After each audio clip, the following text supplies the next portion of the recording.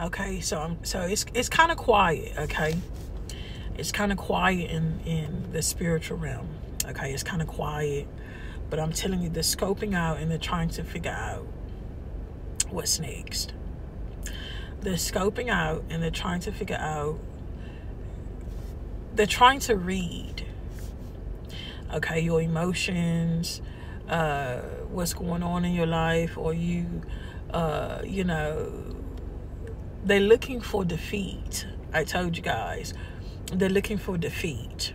Okay, and the goal is, a lot of these people, I'm telling you, they don't think that they're going to lose.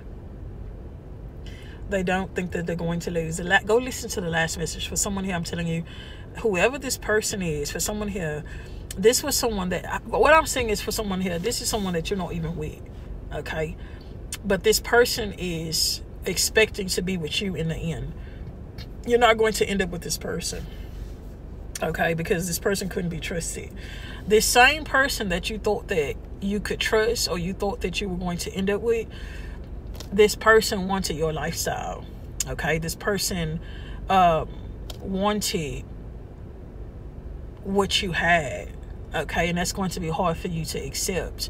But this person was expecting to take all of your resources, your money. Okay, this, for someone here, this could be an inheritance. They were expecting to take it.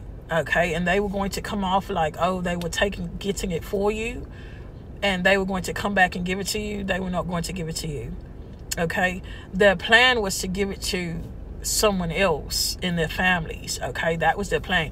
This person stole, and this person is not going to be able to face you because they stole from you.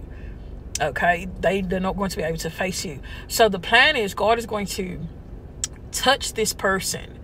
Okay, it's not going to be a light touch. No, this is going to be something to where this person is going to have to surrender. Okay, everything that this person expected to get from you and give to someone else is going to come straight back to you. That's what's going to happen. It's going to come straight back to you. Okay, they're not going to have peace walking in something that's for you. They're not going to have peace. Okay, they're not going to have peace.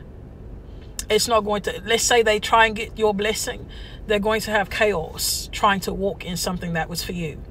Okay, this person was going to walk around, is hopping around with a whole nother woman or a whole nother man.